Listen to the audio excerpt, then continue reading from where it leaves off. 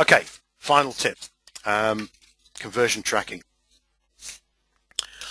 I've called this crossing the road with your eyes shut because I genuinely believe this. If you aren't tracking your ultimate conversions to sales, then I can't see how you can really know whether your advertising is working or not. So Google offer a free service called conversion tracking, and it's free, it's easy to implement, so there's really no reason why you shouldn't implement it. Now let's just quickly get to the definition of conversion tracking, because I do a lot of tracking for whether I get emails from people to build up my email lists, and I track that as a conversion.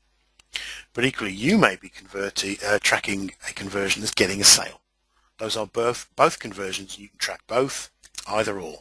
But you need to track something to make sure that your keywords are turning into the action that you want at the end, whether it's getting an email or getting a sale.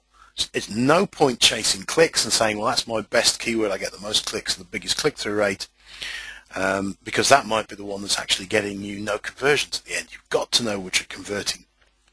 It's very easy to implement conversion tracking. Let me just show you. In the new interface, you click on the Tools tab, and you will see this link for conversion tracking. You just click on that. It takes you through some very simple screens, and in the end it presents you this snippet of code, and you place that snippet of code on what's called your thank you page, and that's the page that you show your visitor when they take the action that you want them to take. So in other words, if they've signed up to your mailing list, you usually then take them to a page that says thank you for signing up for my mailing list. You would paste this code into there, and Google will track your conversions for you.